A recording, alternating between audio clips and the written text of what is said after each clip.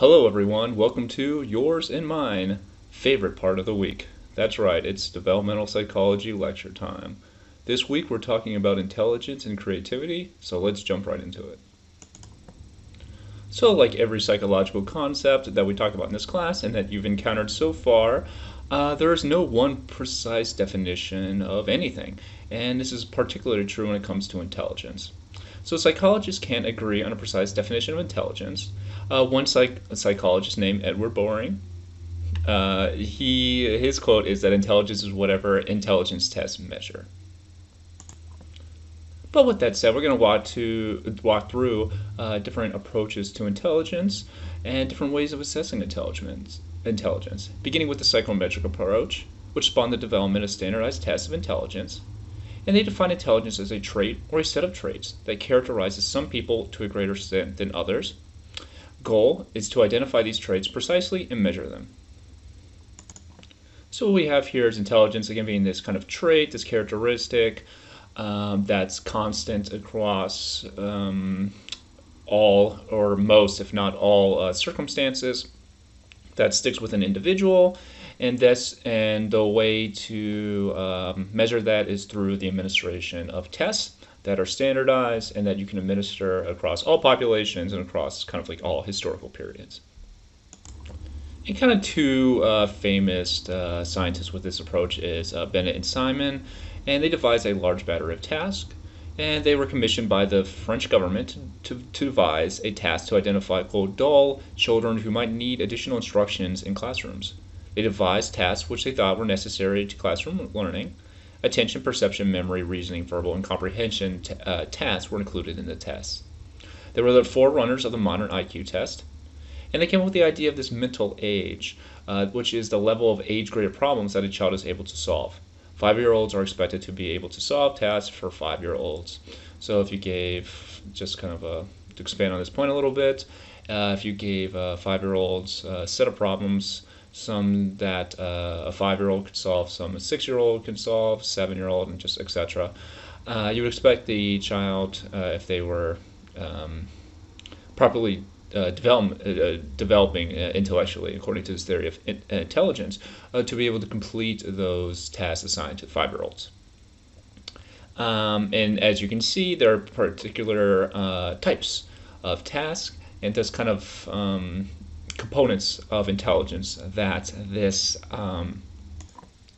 intelligence tests test. So they have a theoretical lens where they perceive attention, perception, memory, reasoning, and verbal and comprehension as the key components of intelligence. Next, let's talk about test norms, which are standards of normal performance expressed as average scores and the range of scores around the average across all ages. And we'll get into kind of the most common example of that momentarily. They're based on a performance of a large representative sample, and mental age is no longer used to calculate IQ. And now the psychometric approaches intelligence compare intelligence with others of the same age. Distribution of scores. Normal distribution is a symmetrical bell-shaped spread around the score, in this case 100. The standard deviation is the measure of the variability that takes into account how far each data point is from the mean, how tightly the scores are clustered around the mean score.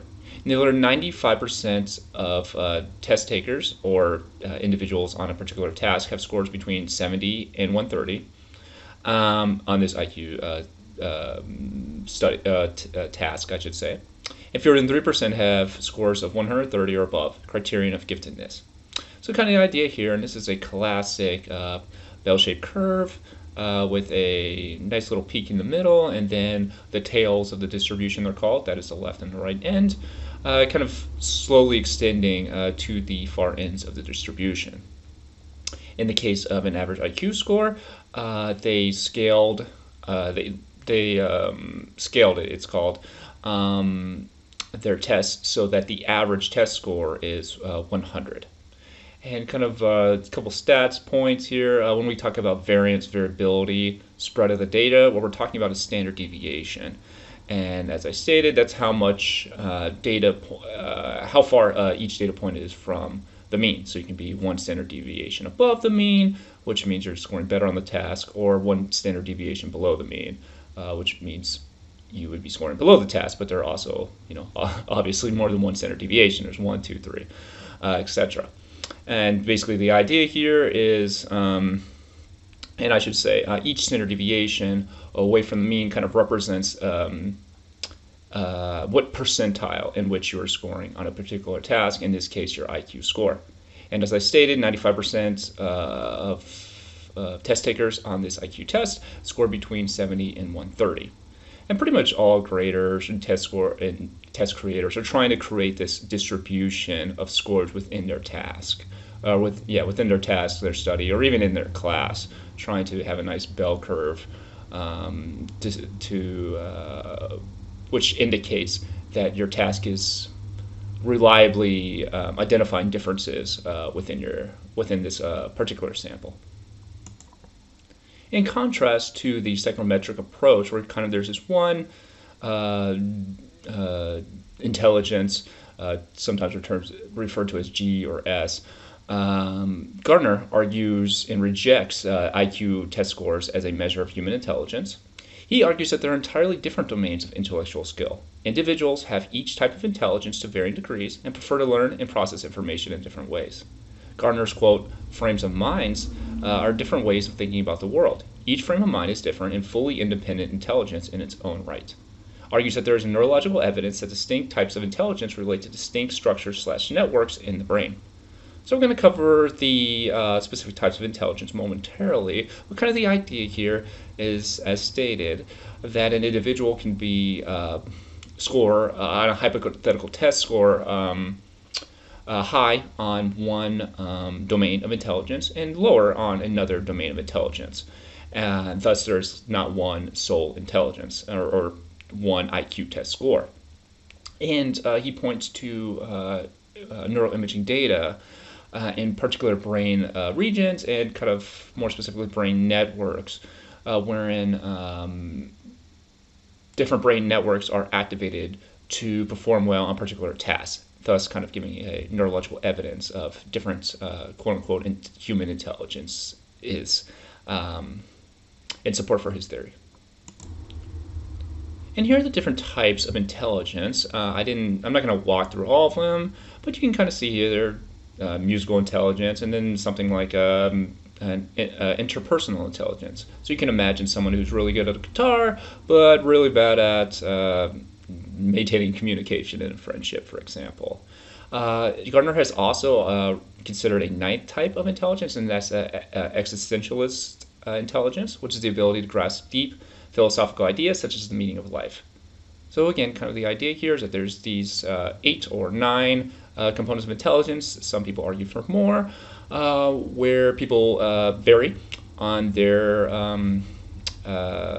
proficiency within these domains of intelligence, and thus there's not just one single IQ, and thus not one single kind of IQ test score that fully captures the extent and the abilities of an individual.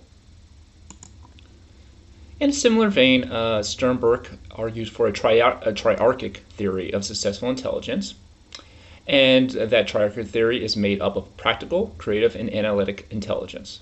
To fully assess intelligence, researchers must consider the practical context, that is age, culture, and historical period, ability to respond creatively to new tasks, and their analytical strategies. So this is kind of going back almost to Vygotsky's theory, kind of tying this in, wherein particular cultures emphasize particular cognitive strategies based on the values within that culture. So to kind of measure one global IQ test that tests specific abstract problem-solving skills would be an inaccurate representation of that particular culture's intelligence. And you also have to consider the historical period because different technologies emerge where we interact with different things on a daily basis, thus requiring different problem-solving skills emphasized in particular historical eras, and other skills maybe being de-emphasized.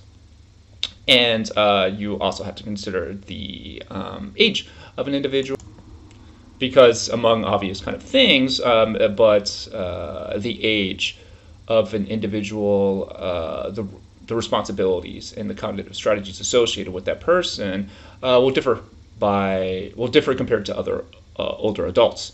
And again, kind of similar to this Vygotsky idea of intelligence, where younger adults or younger children, I should say, are kind of scaffolded by their elders in their group. And that's how intelligence is passed down. So you can kind of see here that you're considering age, culture, historical period, the ability to solve creative tasks within a particular environment, and kind of your particular analytical strategies. But let's go into the specifics of each component a little more. Beginning with the practical component. What is defined as intelligent behavior varies depending on the socio-cultural context. People can adapt to the environment that they find themselves in, and they can shape the environment to optimize their strengths and minimize their weaknesses. It emphasizes street smarts and the ability to solve real-world problems. Intelligence changes over time. Numerical abilities may not play an important role in intelligent behavior today. So kind of the idea here is that you have to consider the context that an individual is developing in and resides in.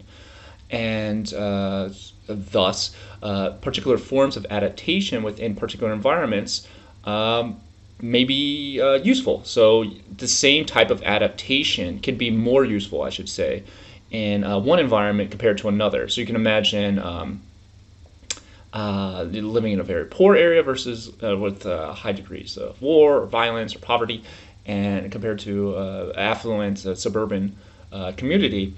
And the types of kind of strategies you use to navigate through the world is more adaptive, if adaptive, is contributing to your survival.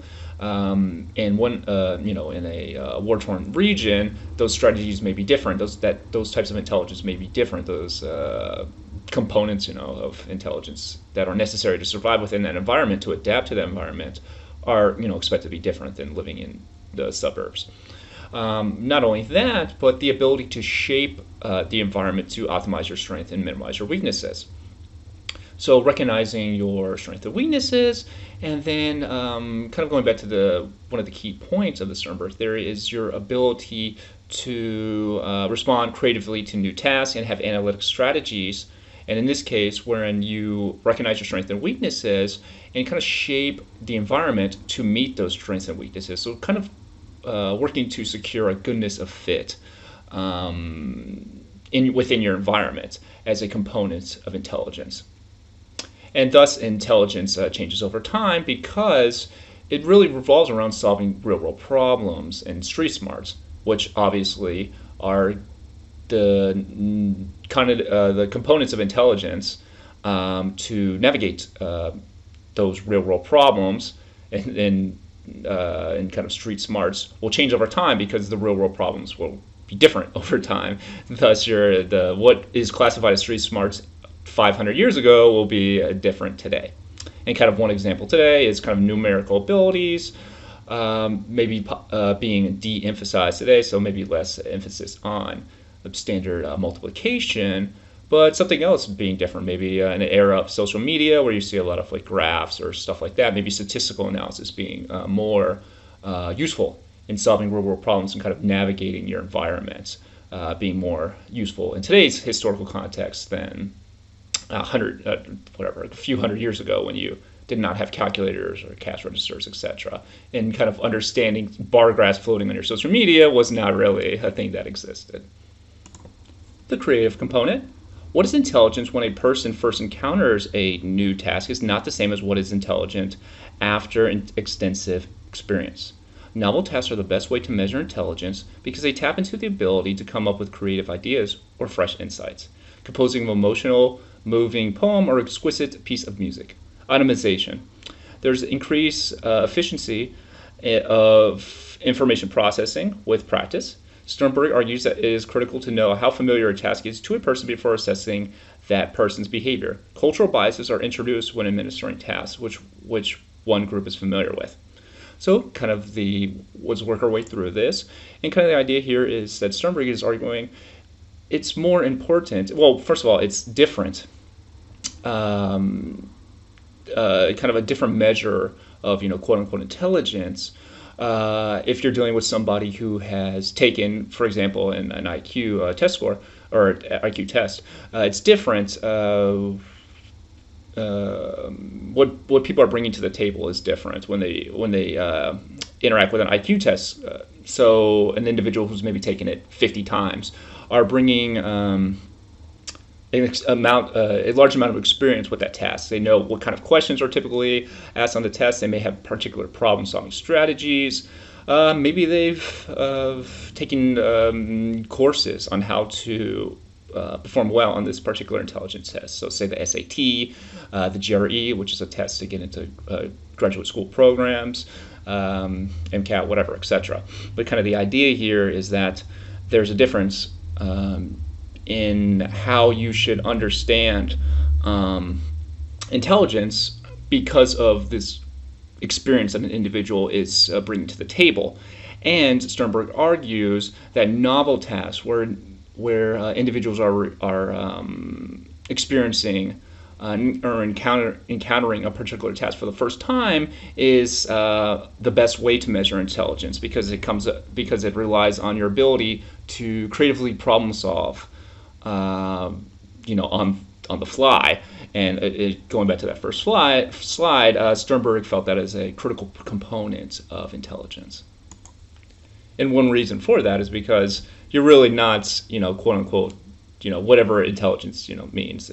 Definition varies, but what you're really testing, kind of quote unquote true intelligence, whatever that is, or kind of just your ability to perform well in a particular task that you've acquired, that you have extensive experience with. And kind of the idea here with automation is that as you perform a task over time, you, on a neurological level, it becomes more automated. And this is kind of represented through myelination that we talked about throughout this course. So therefore, at that point, you're really not even kind of thinking and problem solving things through on in an effortful way. You're really just kind of relying on unconscious automation processes within the brain. So imagine like driving. You can imagine driving the first time where you're really focused and you're trying to focus on every little detail and how difficult that is, versus you're daydreaming now driving home, and all of a sudden, oh shit, I'm home now, and I've been on a 2-hour drive. So those kind of that's kind of a neurological evidence or kind of approach to his theory that it's a different type of cognitive component that you're measuring when you're measuring someone who has this more automatic process versus a more manual, effortful process, which is reflective of their experience within interacting with that particular task. And embedded within that experience with a particular task is a cultural bias, right? Because particular cultures would interact with particular tasks more often than others. If you're from Florida, you've taken, multiple standardized tests of FCAT growing up, so you kind of have a general idea of what kind of questions are asked. Versus, you minister that to Maasai tribe in Kenya. They're going to have never seen this kind of task in their life, most likely, or at least, this exact version of this task. Thus, you're bringing a different amount of experience to the table, which are kind of culturally biased, because one culture is interacting with that task more than others, and also it's because of that, actually, the test is kind of designed based on and emphasizing particular cognitive strategies within a particular culture, and that culture not being the Maasai in Kenya. And finally, the analytic component. This is the ability to reason logically or quote book smarts, which are related to IQ tests, college admission exams. He argued it's only one component of intelligence and not necessarily the most crucial, and focuses on the information processing skills that produce answers to questions in traditional intelligence tests, thinking critically and analytically. So this is kind of the traditional way that people think about intelligence through these IQ tests and college admission exams such as SAT, GRE, which I've already spoken about. But Sternberg argues that this is just one component of intelligence. It's not necessarily the first one for all the reasons that we talked about.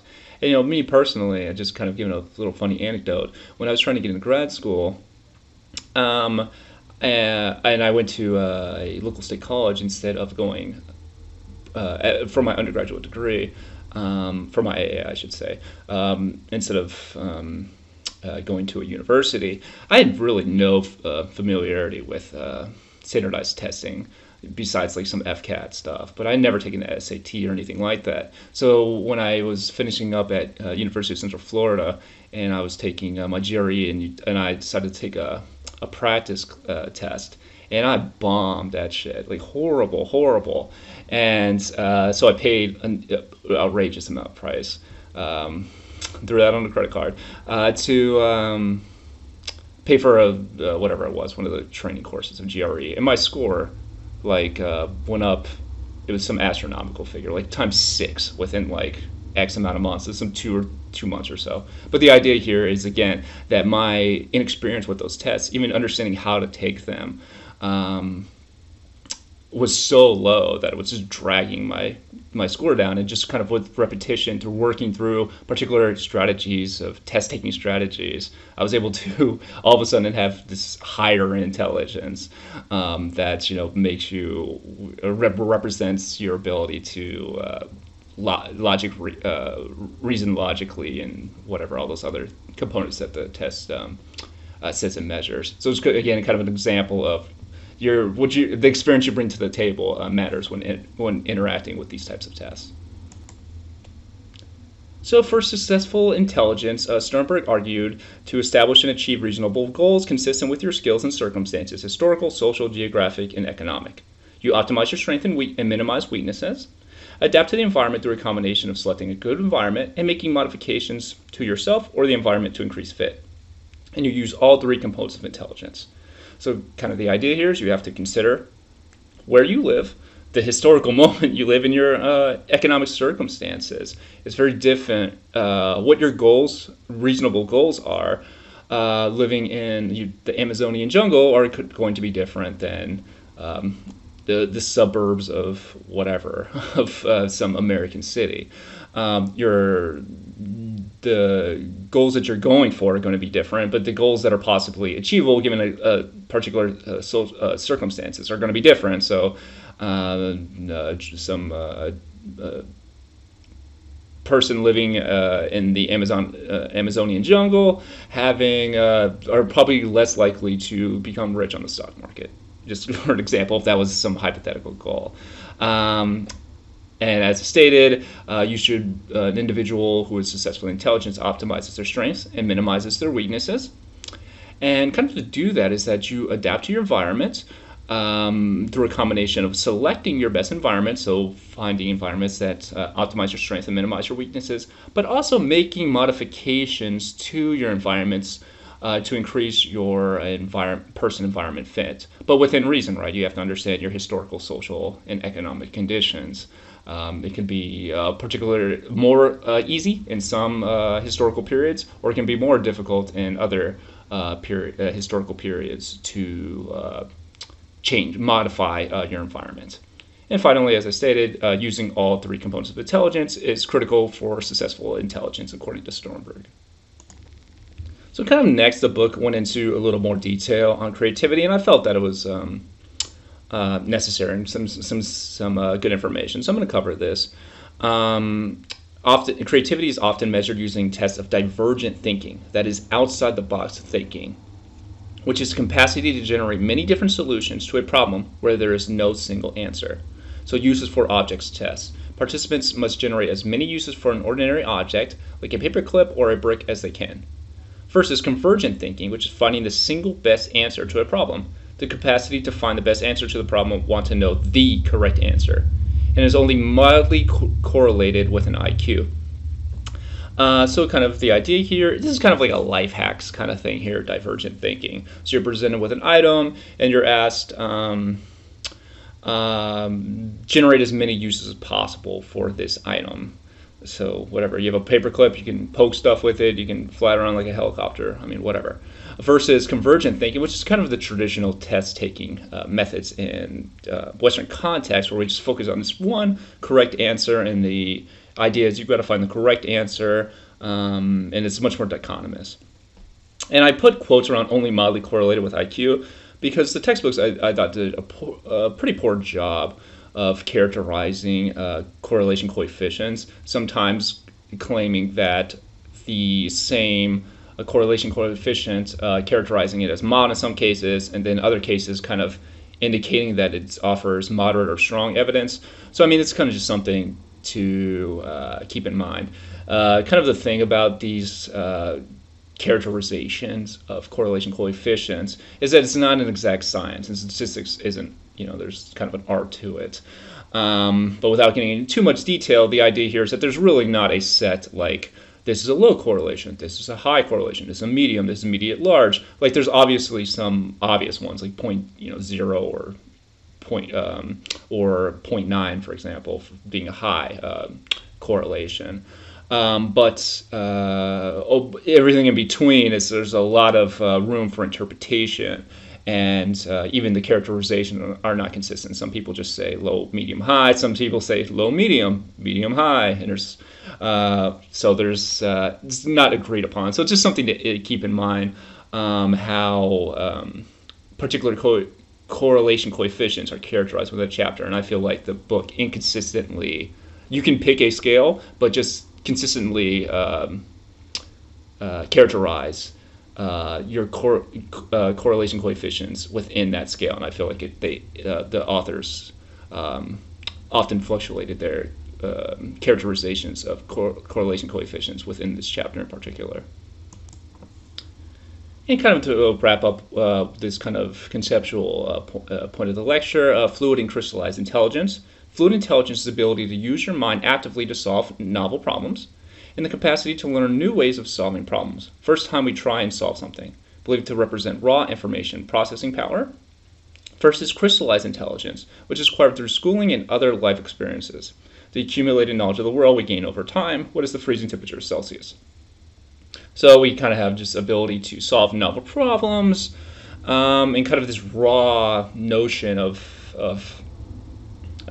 intelligence, or this raw information processing model, kind of similar to like a CPU, where you're just trying something, solving something, and your success in doing so is reflective of your capacity, this raw processing capacity to solve novel problems. Versus crystallized intelligence, which is basically just information you've acquired through life experience and schooling.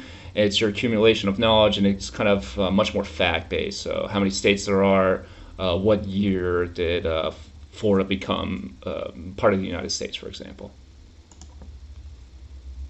Looking at infants' measures of intelligence, the classic one is Bayley's scales of infant development. It's a measure of infant intelligence, and there are a couple components to this, and there's a motor scale, which is the ability to do physical things like throw a ball, and the cognitive scale, which assesses how the young child thinks and reacts to typical events, such as searching for a hidden toy and following directions. And also there's a behavioral rating scale, which rates the children's pre-verbal communication and vocabulary skills. And then there's a general adaptive composite, which summarizes how well or how poorly the children performs in comparison with a large norm group. So kind of the idea here is you take these different components and make it into like one standard score, and then you compare an infant's score, their component score on the task compared to others by kind of using that bell curve that we talked about before, seeing where the child lies on the bell curve and what kind of percentile they are scoring on this task. And you can see here the types of intelligence that are being measured really differ by age. So this is kind of a good example of the Sternberg idea that there are different components of intelligence at different ages. In this case, we have motor skills, cognitive skills, and kind of verbal or vocab skills. The correlations between infant IQ and child IQ are low. Infant tests and IQ tests tap different kinds of abilities. Infant tests measure sensory motor skills versus verbal reasoning, abstract abilities, and problem solving. Maturational forces may also explain low correlations, may pull children back on course. Attention is a better predictor of later IQ. So these scores on Bailey's tests are pretty low, are correlated on a low level with child IQ test scores. And some scholars argue that it's because they're really tapping into different abilities. So it's kind of difficult and may not be expected to be correlated with future child IQ test scores. There may also be maturational problems. So if there's kind of maturation forces, I should say. So if there are kind of any developmental delays, maybe there are corrective or environmental factors that allow the child to undergo catch-up development, thus making that original measure of Bailey on the Bailey IQ score less correlated with a future child test score, IQ test score, I should say, because there's so many environmental forces interacting with a child's development through many years, which will kind of make the Bailey's test score unreliable in predicting future IQ test scores, just because there's so many other variables that aren't being measured when considering the developmental trajectory of an individual following their being administered a Bailey's test. And attention is thought to better predict later IQ, and this is kind of like straightforward. So if the more you're able to pay attention in school, for example, or pay attention to your parents who are maybe directing you to relevant information and interacting with you in a particular way, contributing that attention would be expected to contribute to, and is correlated with cognitive development, social development, and just paying attention more in class, which allows you to kind of interact with these cognitive strategies that are tested in these IQ test scores, because schooling kind of tries to prepare students to perform well on standardized testing by emphasizing particular cognitive strategies. Thus, paying attention to those strategies, those practices in school, are beneficial to performing well on those tasks in childhood. Stability of IQ scores during childhood. Around age 4, on average, there's a fairly strong relationship between early and later IQ test scores. Many children show ups and downs in their IQ scores over the course of childhood. 1 out of 4 children show greater than 10-point swings on test-retest in one study. IQ scores are influenced by motivation, testing procedures, and skills being tested by the test. So kind of the idea here is that although IQ test scores are pretty stable as a child advances through childhood, we still see 25% of children seeing wild fluctuations in IQ test scores, which for a lot of reasons that we're going to get to momentarily, but also which are in this slide, and that's motivation. So kind of straightforward. If you're not motivated to take the task, you're probably going to perform worse in it. The testing procedures, and we'll cover that a little more throughout this chapter, and skills being tested by the test. So kind of, again, going back to the competing theories of intelligence, with different components being, different aspects of intelligence being tested. Obviously, and if you, according to Sternberg or Gardner, if you're testing a particular component of intelligence, an individual will score differently than if they're tested on different components. So inter-intelligence test, for example, versus musical intelligence, or coming back to the Sternberg example, creativity versus analytical intelligence. So what the test is scoring matters obviously to how you define your intelligence score. Economic predictors of adverse child developmental outcomes. The first is child poverty, and that's the one I really want to focus on for the purpose of this chapter. And that's children in unstable homes have most fluctuation in scores, It involves low levels of meeting children's basic needs, inadequate health, nutrition, overcrowding, chronic stress, affectionate parenting, and lack of opportunity for cognitive stimulation / practice. Rats in Rat Park undergo more neurons, synaptogenesis, more glial cells in the Disney world for rats versus in isolation. All right, so let's break this down. As we just talked about, 25% of children experience large swings in IQ test scores, 10%, greater than 10%, I should say, or 10 points on the scores. And children who are most likely to see these high fluctuations are children who live in poverty. They live in unstable homes, and kind of traditional stressors that we understood associated with poverty impacting performance on these IQ test scores. So that can go from nutrition, inadequate health to overcrowding and chronic stress. So chronic stress, kind of broadly speaking, has been associated or found to be associated with IQ test scores. And we've covered in this class the idea of adverse child events, that cumulative measure of adversity in childhood being associated with all kinds of cognitive, health, and social outcomes. And it's no different for IQ test score.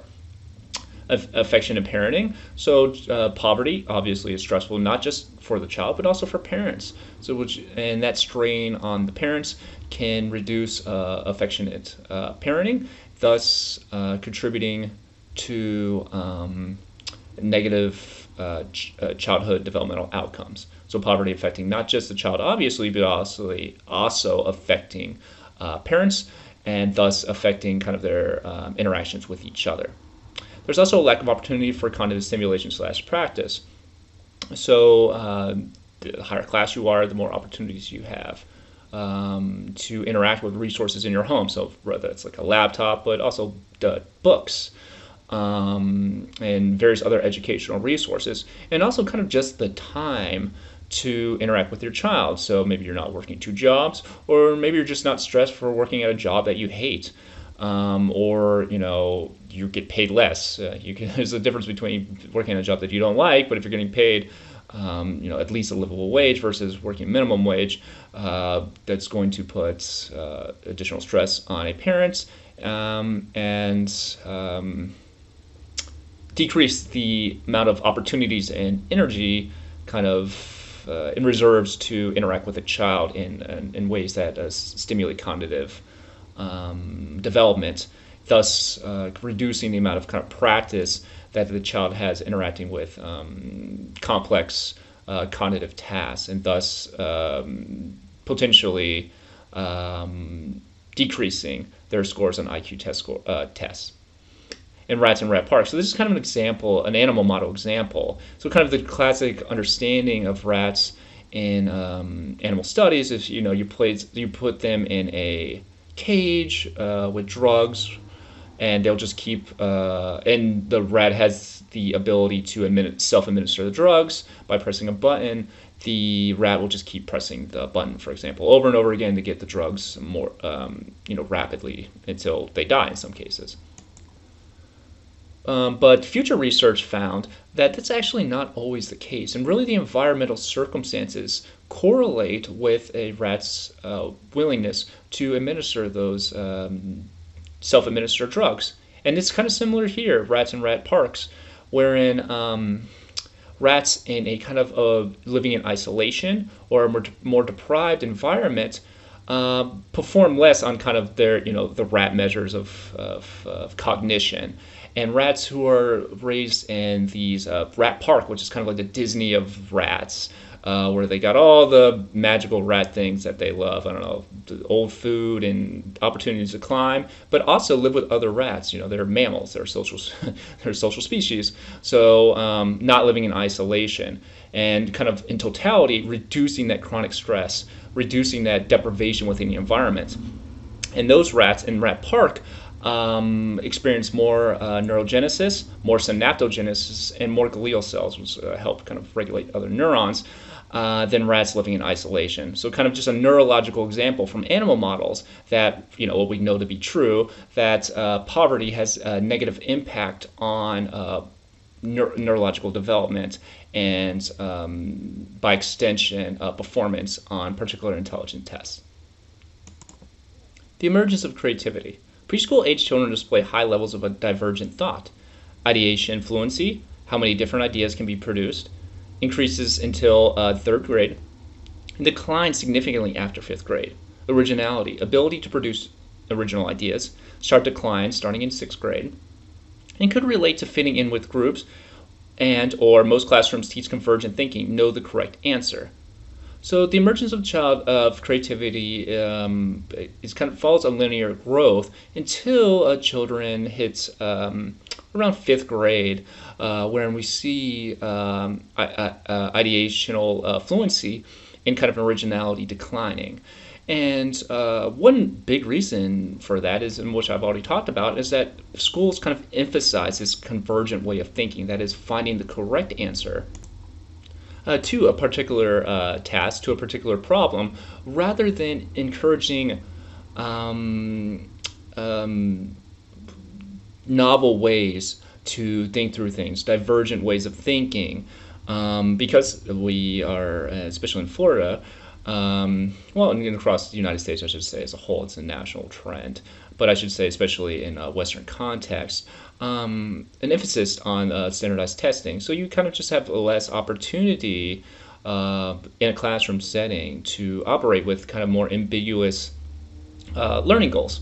So you have to have, we have to learn X, Y, Z each time, and each part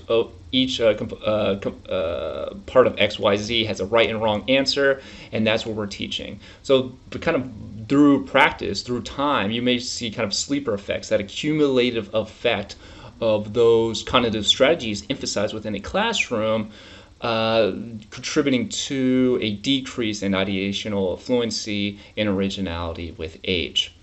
And this kind of goes back to other things that we've talked about throughout this course, is that learning is kind of de-emphasized in some regards, especially intrinsic motivation and learning goals versus performance goals, where classrooms are again chasing the correct answer, that convergent way of thinking, but also really focusing on grades, that is, those performance goals, which over time may decrease, as I stated, original ideas being generated among children. The Flynn effect. It's a phenomenon over the 20th century where the average IQ scores have increased in all countries studied. In the U.S., there's an increase in 3 to 4 IQ points per decade. Countries where rates of infectious diseases are higher have, on average, lower IQ scores than lower infection countries, and may harm brain development and strip body of nutrients. Children today have more formal education, improved nutrition, and living conditions. Scores of groups tested in 1932 fell along a bell-shaped curve, with half below 100 and half above. Studies show that if children took the same test today, half would score above 120 on the 1932 scale. So this is kind of a very interesting phenomenon in psychological testing called the Flynn effect, as I stated, with each generation seeing kind of an increase in scores on IQ tests. And what we know about kind of evolution, globally speaking, is that that's not how that works. You're not going to see massive shifts in the bell curve in a 70-year period of quote-unquote intelligence. So there has to be environmental influences impacting performance on these tests, IQ test scores. And there are different suspected environmental factors. So some researchers argue that because of the correlation between infectious diseases and lower IQ test scores, that infectious diseases are harming the neurological development of children and also kind of stripping their body of nutrients, which are necessary for proper development and proper cognitive development and thus performance on IQ test scores. But you can also imagine a lot of natural covariation occurring within children growing up in a very poor area, and all kinds of other factors going on, probably less access to education, not just that there's infectious diseases, but all these other stressors present in their environment, right? Imagine a poor environment. It's not just this one variable occurring in a vacuum, which we've talked about throughout this class, but rather kind of this collection of stressors. Also today, it's children have more formal education. So the rates of high school attendance and college attendance and completion of degrees are far higher than what they were 100 years ago. And what does that allow? That allows just more opportunities for children to interact with particular cognitive strategies which are emphasized on the task. So literally just kind of a training and interacting with particular cognitive strategies at more frequent rates, which allows for higher rates of automation, higher rates of myelination to occur with an individual, thus making this performance on task scores or on IQ tests far easier than an individual seeing these tests for the first time. Kind of again going back to what information, what experience you're bringing to the table. So just more interacting with tests in general, more formal education, more interacting with particular cognitive strategies that are emphasized within these IQ test scores.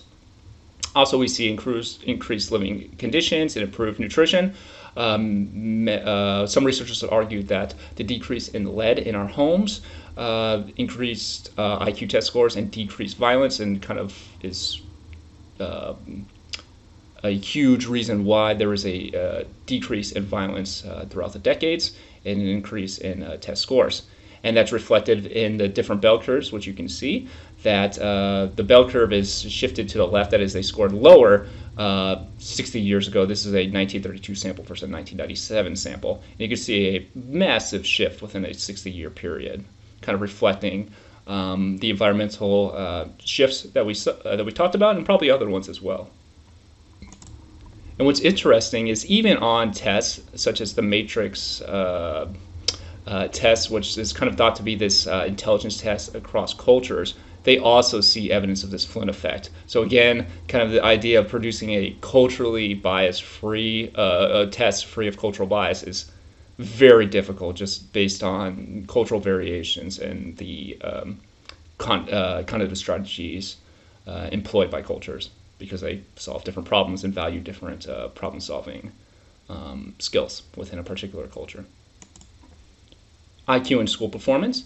Adolescents with high IQs are less likely to drop out of high school than lower IQ peers. Do not predict long-term college achievements as well. Habits, interests, and motivation affect academic achievement.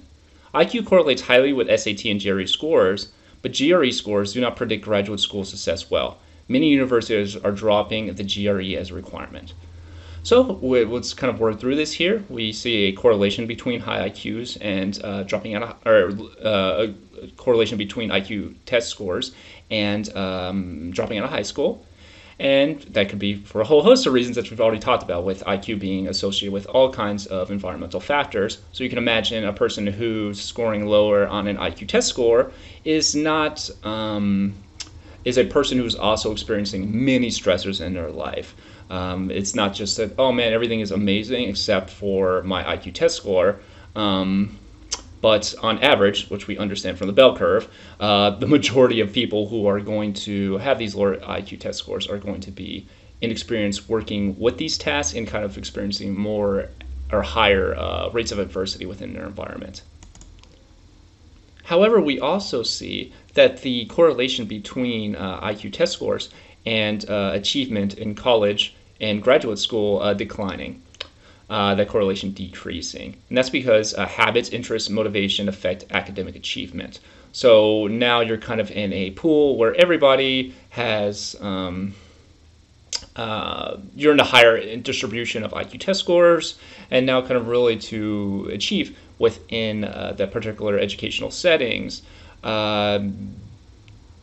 variables such as habits, interests, motivation are going to contribute to your success within those environmental environments. So everybody has more or less kind of the variability of IQ test scores are going to be lower, but among IQ test scores within a university setting, but the variability of interests and habits and motivation are going to be higher within that setting, because theoretically the upper ends of the bell curve distribution of IQ test scores are going to be in college, thus making that correlation weaker. Now, interestingly, IQ test scores are kind of correlated with GRE test scores, but GRE test scores do not predict graduate school success well at all. Something around 50% of grad students drop out of of grad school, and many universities, MIT, and just kind of the big research universities don't even take GRE test scores anymore because they are thought to be so inaccurate in predicting graduate student success, and instead they rely on other more holistic evaluations of students and letters of recommendation, for example. Fostering creativity in adolescence. Ability to elaborate on ideas increases in middle school, and that's one form of creative thinking emphasized in the classroom. May only be effective if the person's environment supports and rewards creativity. Environments which allow them a certain degree of independence to explore different fields and acquire knowledge of their chosen field spurs creativity. To become successfully creative in a field, a thorough knowledge base is necessary. So as we talked about, one reason that we saw kind of a decrease in originality may be because the approaches to learning that are emphasized in the classroom. However, in this case, elaborating on our ideas are emphasized in the classroom. Thus, we see an increase in middle school of this form of creativity. So again, kind of these environmental factors contributing to the types of creativity that develop in, or are more likely to develop, I should say, during adolescence. And again, this is kind of reflective of the cultural values or the values or particular skills and values of education and learning more broadly that a culture emphasizes. And kind of on that point, creativity may only be effective if the person's environment supports and rewards creativity, and which requires kind of a certain degree of independence to explore and acquire knowledge. So again, environments where that allow for that independence, that acquisition of knowledge through self-discovery are more likely to produce higher levels of creativity. But it's also important to note that in order to be successfully creative, you have to have a thorough knowledge base. So just all of a sudden, I don't know anything about like quantum physics, but I just walk in and then I'm like, okay, well, this is my theory of quantum physics. We're going to be creative with it. Well, if I don't know the prerequisite like physics to talk about quantum physics in any meaningful way, I can't possibly be creative. I have to have that foundational set of knowledge in the field to then be creative with the knowledge that I know. I just can't be creative with no knowledge, or I'm just wildly speculating based on no information. IQ and occupational success. Now, the next few slides I go through, I want to focus on particular aspects of the book that I thought did a kind of a poor job giving the necessary scientific caveats for students who are just going to kind of quickly read this and then move on with their lives. And I'll break down why, but we'll just review what was stated in the book. General intelligence was significantly related to both income and occupational prestige.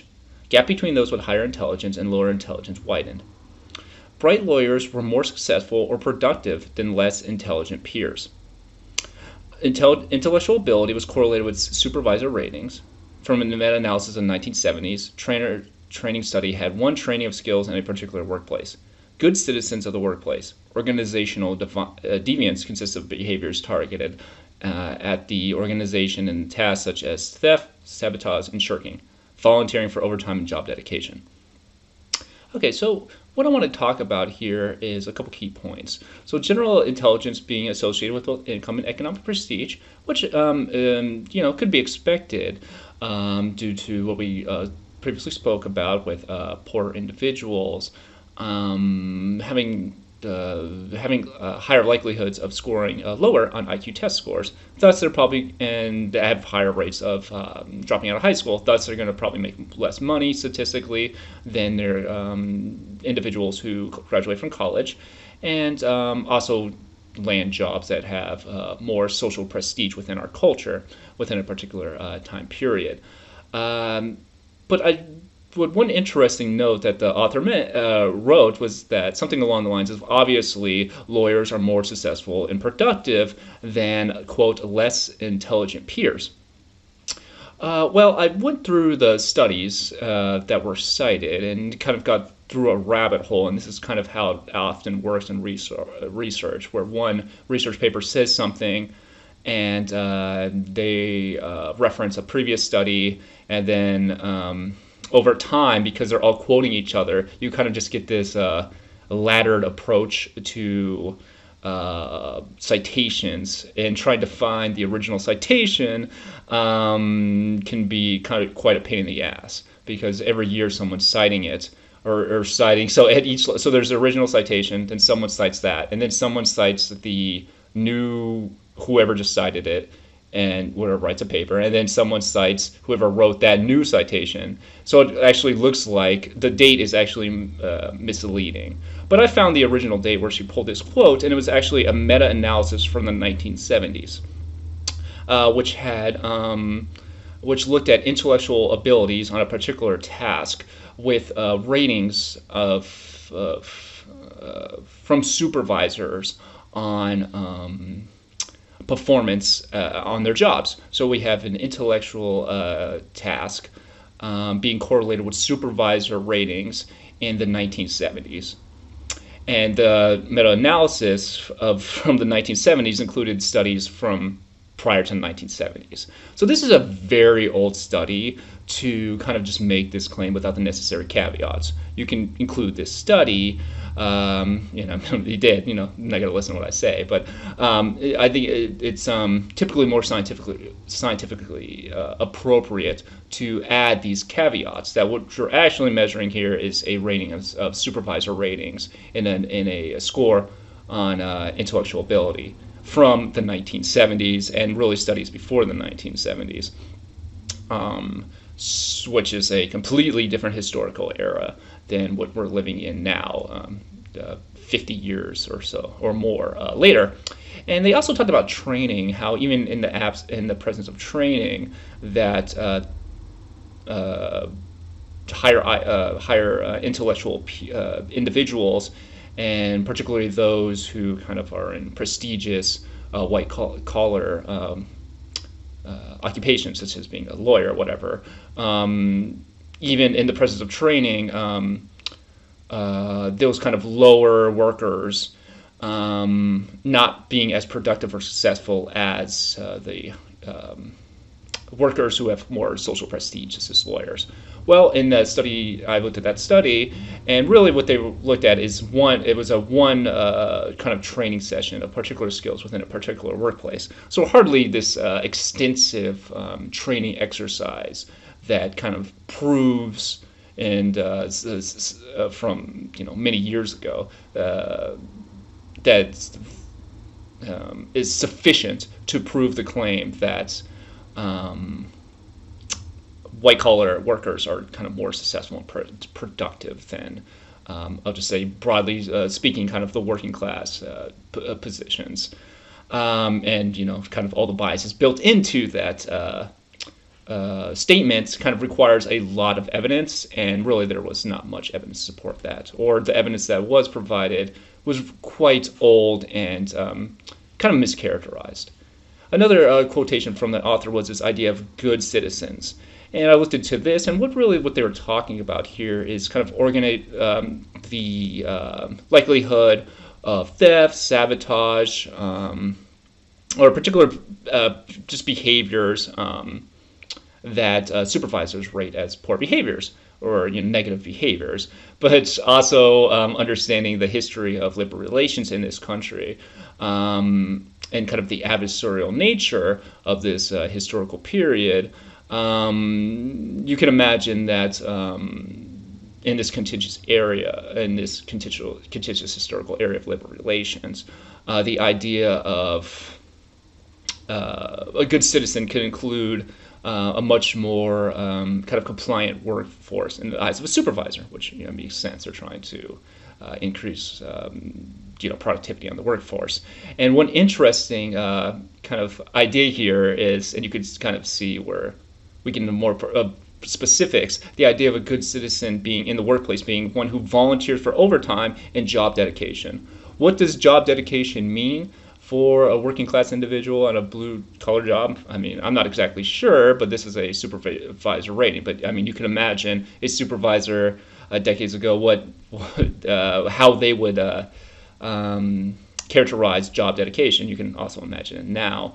because everybody's kind of worked in bad jobs, but also kind of the idea of more specifically volunteering for overtime. So to be a good citizen and having high IQ means that you're more likely to volunteer for overtime. Does that make you a good citizen of the workplace? Well, according to these supervisors, sure. But is that a kind of a global attribute of being a quote unquote good citizen? Not necessarily at all, depending on your particular political, economic, and cultural views, and depending on a particular cultural era that you're growing up in. And kind of also the idea here is that this idea that occupational success reflects IQ and kind of particular white collar workers being more productive is just not, literally just not accurate. We've seen labor productivity increase in the last 60, 70 years, as you can see by the chart, but wealth stagnation and income stagnation for the majority of the population for 50 years now, and actually increases in wealth inequality in the United States in particular. So thus, kind of, again, making these kind of broad claims, you have to add some caveats and kind of include more empirical sources to make those kind of claims. And I feel like this is where the book did, in particular, a poor job of doing so. Another study the textbook talked about was IQ in health. And it was characterized as people with higher IQ scores tend to be healthier and live longer. And, quote, providing equal access to healthcare reduces but does not eliminate social class differences of health. So I went to that study, and you can see here that the study is really talking about death rates by educational status for 2 million people in 2 cancer cohorts. So, again, we've kind of used education as a marker of social class, which is one way of measuring class, but that's not necessarily class. So really, it's a little mischaracterization, so we can say, but does not eliminate educational differences in health. A little more accurate. And it's not an access to healthcare study, as I stated right here. This is a study on cancers and health disease. So kind of making the claim that this study is evident that by eliminating social class differences, using their wording, could not, or I should say that providing equal access to healthcare does not eliminate social class differences. Health is kind of not even reflective of this paper. That's not what this paper is about. This paper is about measuring cohorts of health outcomes, in particular cancer, or individuals with cancers and heart disease. And in fact, I went through then I read the article, and the author states that the overall decrease in coronary heart disease mortality over the recent period may be due more to access to good medical care than to improvements in risk factor profiles. Numerous data show that both access to medical care and quality of medical treatment differ by socioeconomic status. So really, even the claims of the authors within this study are not even arguing for individual differences being the primary or only cause of health differences, but rather access to good medical care. And the authors also citing numerous studies, quote unquote, that access to care and quality of medical treatment differ by SES, which is kind of another word for social class. Again, kind of none of these terms are consistently defined, but just kind of going back to saying that we can just, for the purpose of this, characterize it as class. So the author is really not even arguing that point. And finally, the author, the final bullet point, successful monitoring in health requires intelligence, which is sure. So kind of, again, kind of this idea here that, yes, you can kind of make that point, but the citation that you're using is kind of being mischaracterized here and really does not provide sufficient evidence to make the point that providing equal access to healthcare, what exactly that means I'm not exactly sure, would not have eliminated class differences in health. That is a kind of a very loaded point and one that has insufficient evidence based on the citations that the authors provided us in the text. And continuing on the IQ in health subchapter, Linda Gottfredson, she argues that good health takes more than access to to material resources. Good health requires efficient learning and problem solving.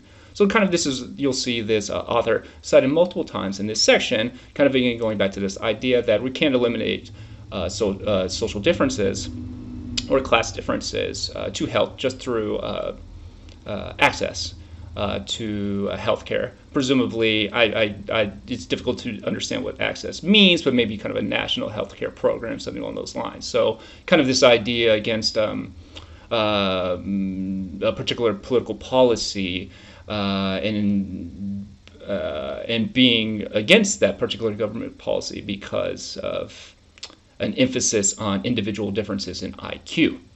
Well, I did a kind of a deeper dive into this author, and she is listed in the Southern Poverty Law Center as an individual who practices in kind of a scientific racism. And why I bring this up is pretty straightforward, but kind of what I talked about. So kind of just a recap here, that making these broad political claims kind of with insufficient evidence. And not just that, but I mean, for me as a translational scientist and a applied scientist, kind of the implications of what it is that you're arguing as a scientist is interesting to look at, and which I talked about throughout this course, and that is, what are the implications of our understanding of human behavior? And in this case, this researcher, her implications for understanding human behavior, and that is more particularly IQ test scores and health outcomes, the implications are that she, according to the Southern Poverty Law Center, kind of practices scientific racism and argues that, quote, racial inequality, especially in unemployment, is a direct result of genetic racial differences in intelligence, and relies heavily on money obtained from various white nationalist groups.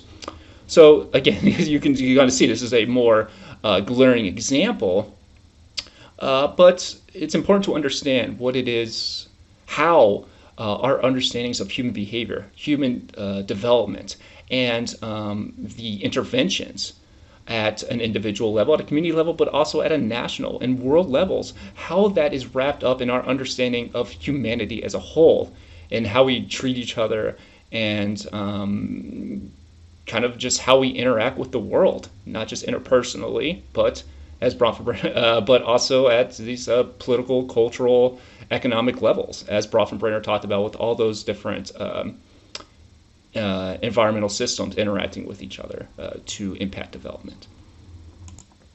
I wanted to review a couple other historical examples of the repercussions of a particular of our understandings of every kind of human phenomenon of psychology, and in particular of IQ test scores in the United States. And this brings us to the eugenics movement, which led to worry about, quote, low IQ in certain groups, and which led to the eugenics movement. A study found a disproportionate high impact on the Latino population, primarily women and men from Mexico. Forcible sterilization and immigration laws were the most visible impacts on society. In 1927, Buck v. Bell, sterilization of an 18-year-old, 3 generations of imbeciles are enough, quote. Immigration Restriction Act of 1924, immigrants, quote, of the lowest grades of intelligence and immigrants who are making excessive contributions to our feeble-minded, insane, criminal, and other socially adequate classes. So these are laws written in the legislation, and also court rulings, which reflect a culture's understanding of intelligence. So if you have a particular view of any psychological construct or any behavior, but in this case, intelligence, there are going to be implications of that. There are real-world implications to this. So if you believe IQ test scores, are in this historical era, kind of a reaction, I should say, to IQ test scores, or particular theories of IQ test scores, contributing to this idea that, okay, well, we just have to make it as a society creates circumstances wherein individuals with low IQ test scores are unable to pass on their low IQ test score genetics to future generation, thus making our populace quotes imbeciles. And literally in the court proceedings, arguing on behalf of sterilizing 18-year-olds, 3 generations of imbeciles are enough. So kind of the idea here that these are genetically passed on, these IQ test scores, and the only way we can stop it is to just stop preventing individuals, particular groups of individuals, to limit their reproduction. And you can see this, in particular, not surprisingly, this impacted particular minority groups disproportionately, poor individuals, and in one study specifically, Latino populations were the most negatively impacted by this eugenic movement. So kind of a racial components, racial implication, I should say, to a particular historical era's understanding of IQ test scores.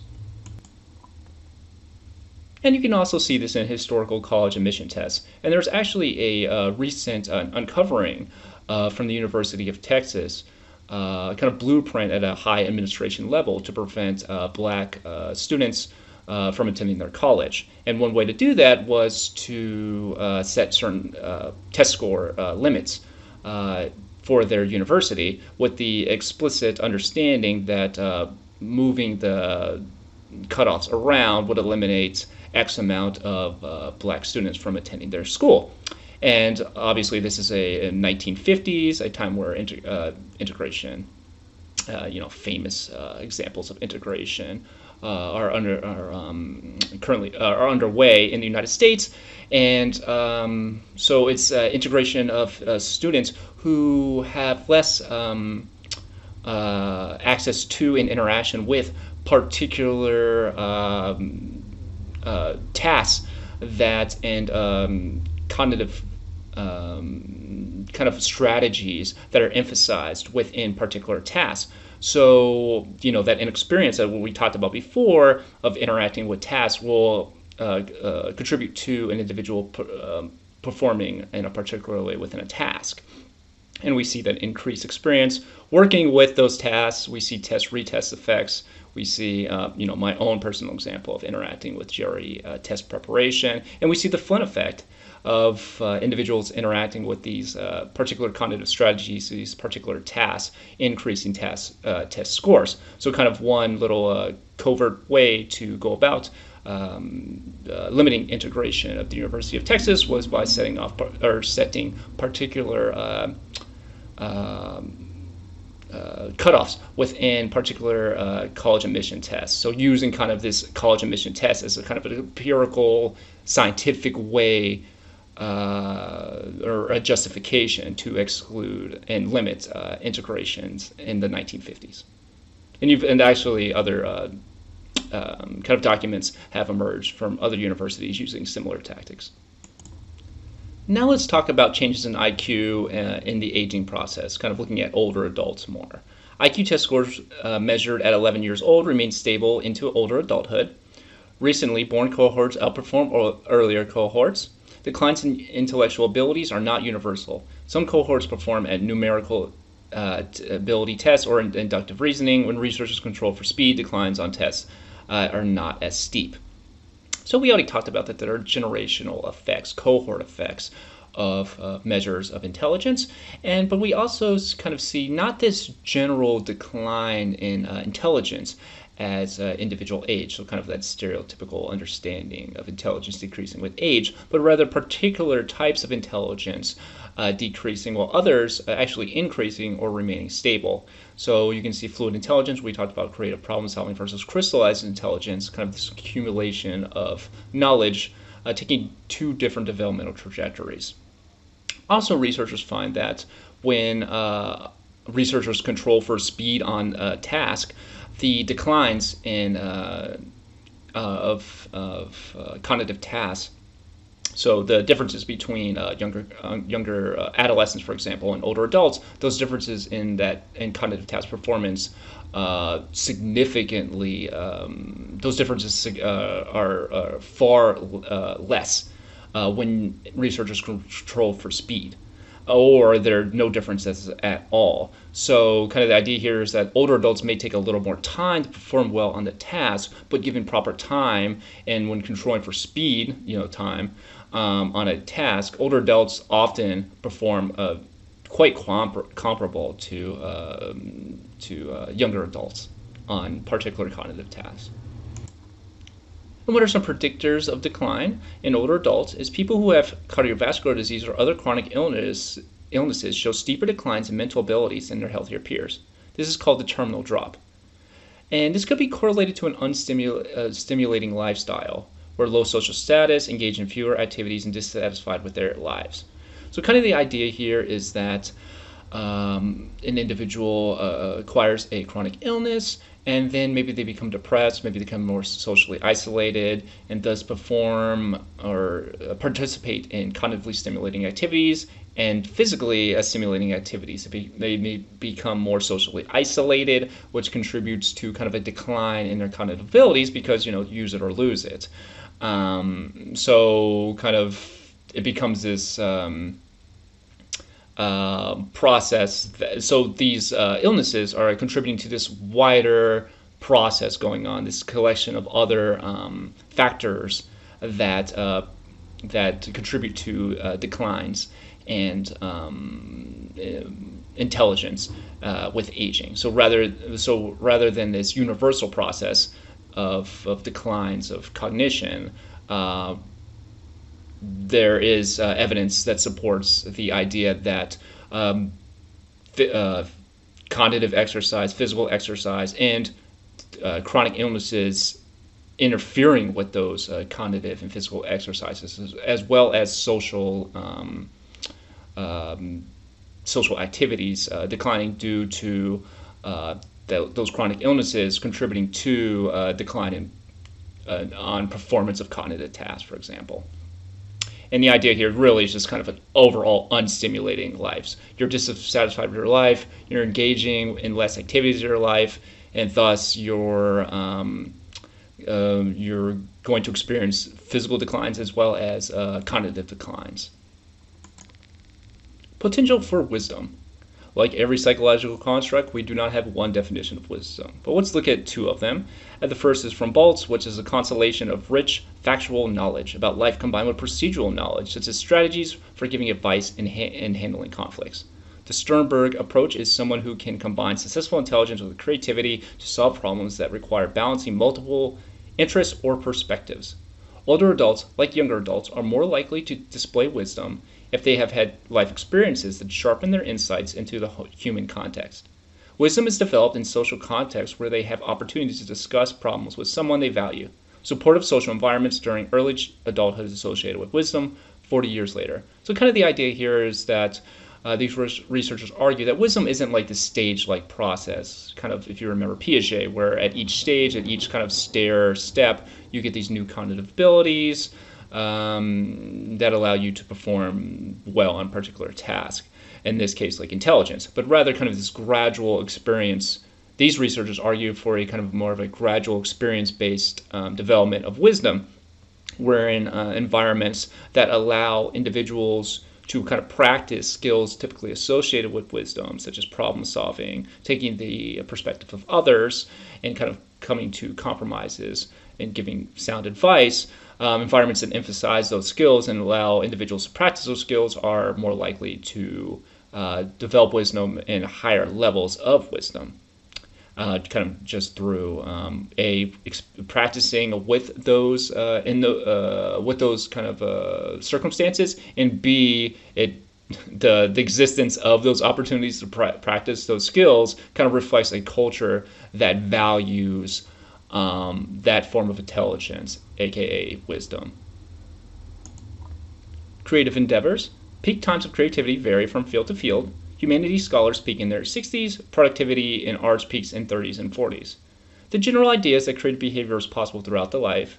lifespan. Older adults may just produce less of them. So kind of the idea here is that you just don't hit a certain age and you're no longer able to be creative anymore, and that thus there's kind of not this universal decline, but rather maybe the frequency of creative endeavors, and also possibly maybe particular cultures allowing for different periods of creativity. As we talked about on previous slides, in middle school and elementary school, kind of those sleeper effects, those cumulative effects of originality declining. So maybe in cultures that have different understandings of learning that emphasize particular forms of creativity would be expected to see different peaks and different frequencies of creativity throughout the lifespan. Genes in the environment. Some believe IQ test score differences are due to genes. Genetic influence does not mean intelligence is unresponsive to environment or set in stone. The environment turns on genes, and epigenetics impacts IQ test scores. The declining influence of the environment on IQ scores is not universally seen across cultures. Mother's IQ is reliably associated with her children's IQ, but it's difficult to disentangle prenatal environments or intergenerational genetic expression. So kind of the idea of here is that, going back to our behavioral genetics discussion, the limitations of behavioral genetics that we've talked about in length, and that is that it's difficult to measure the impact of the prenatal environment on children's IQ test scores, and also intergenerational genetic expression. So kind of this intergenerational trauma that we see in populations that experience a horrific trauma. So for example, the Dutch famine, we see kind of genetic markers of the Dutch famine generations following the famine, or generations into the future following the famine. And also the idea that IQ test scores, that there's a declining influence of the environment on IQ test scores, is actually not seen across all cultures. That was traditionally thought to be a universal case. So kind of this idea here is that genes are believed to have some impact on IQ test scores, but what that actually means and is still not understood fully. So, for example, adverse child events and environmental stressors predict IQ test scores. It's cumulative effect, that is, the more you add, the faster you drop. And you can see here that even individuals who start off with this almost the same IQ test score, individuals who are in higher classes, that is characterized here as high SES, end up with higher, performing better on IQ tests than their lower class peers, even though they began at more or less the same exact IQ test score. And this is kind of the idea here that the environment's again impacting the performance on IQ test scores, and then that there's a cumulative effect. That is, the more stressors you add to an individual, the higher likelihood they are to perform lower on intelligence tests. And next, the cumulative deficit hypothesis, and this is argues that negative effects accumulate over time, and early childhood stunting in the number of people living in absolute poverty are used in some studies to indicate adverse cognitive development. Both are indicators are closely associated with poor cognitive and educational performance, and conservatively, over 200 million children under 5 years are not fulfilling their developmental potential.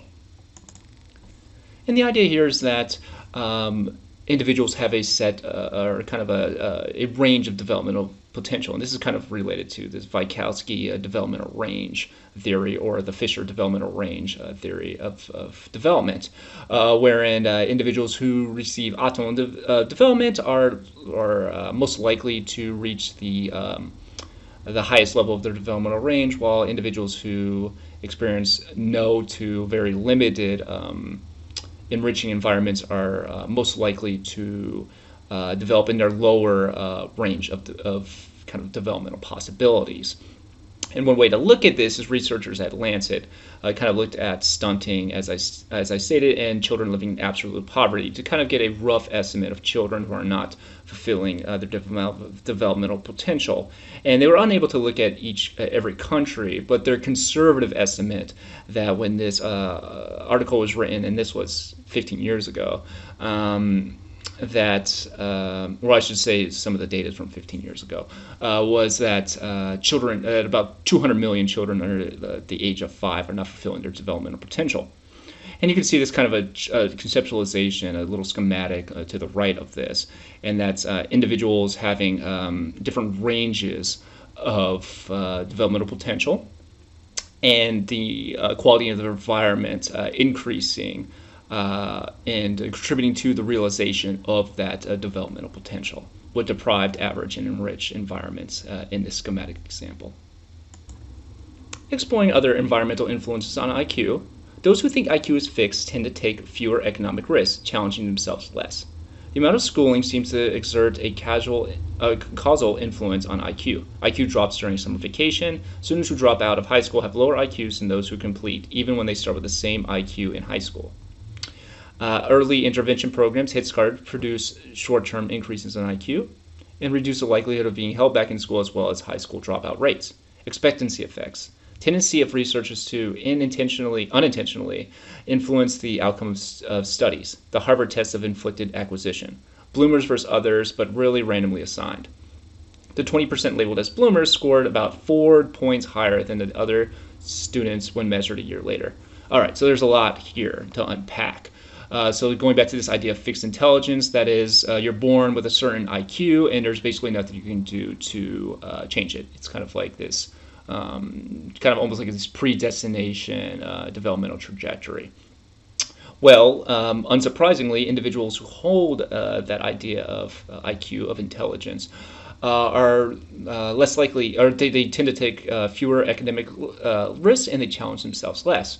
And it kind of is straightforward, right? Because what's the point? Why would I take more risks? Why would I challenge myself? Because these abilities are locked in stone. There's really nothing you can do about it.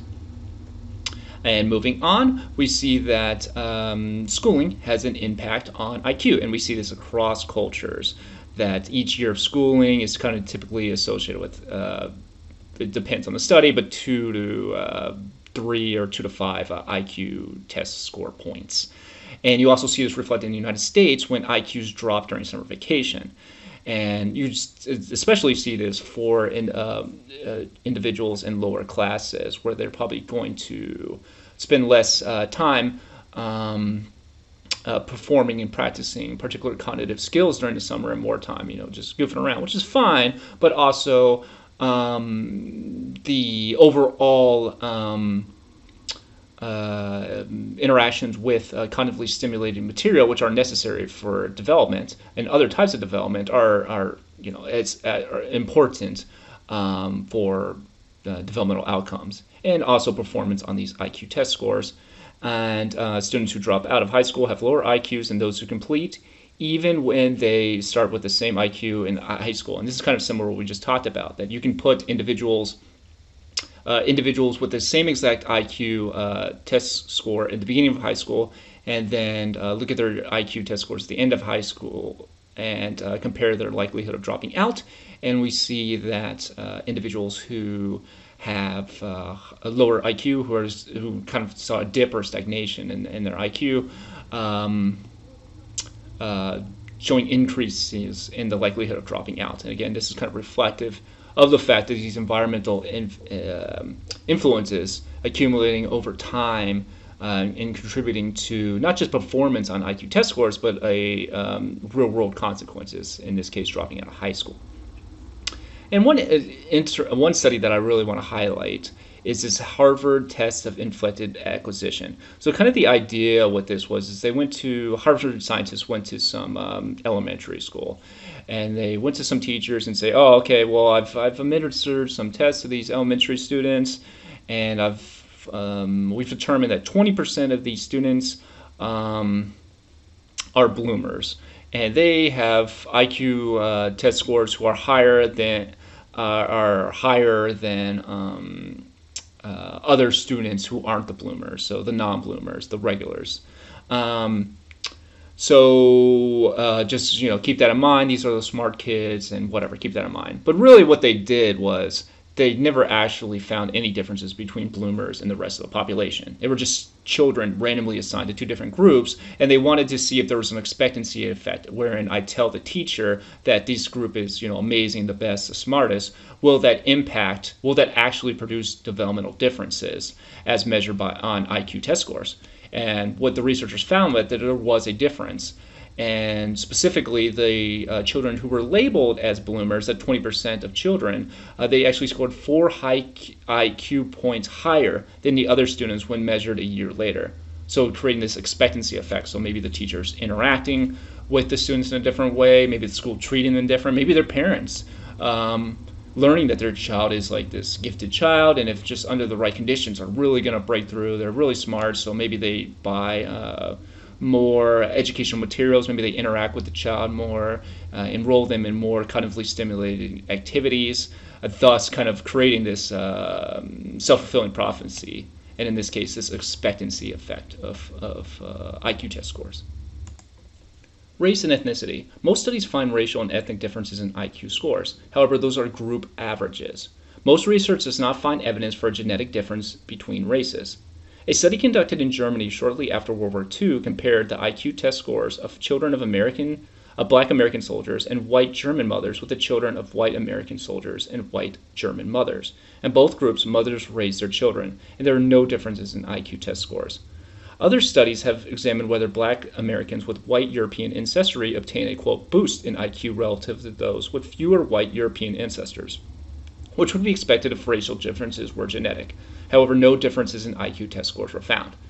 So kind of the idea here is, yes, there are differences found in particular IQ test scores, but for a whole host of reasons that we discussed about and one that we're about to get to. And this is also at the group average level. Now, interestingly, if there was a genetic influence and a kind of a genetic causal impact on IQ test scores, you would expect to find that in children who have different racial backgrounds. So, in this study of World War II, children of World War II veterans, there were two groups of children looked at, both of which were raised by their mothers, and the two groups consisted of one group had a white German mother and a Black American father, and another group had a white American father and a white German mother, and kind of this theory of genetic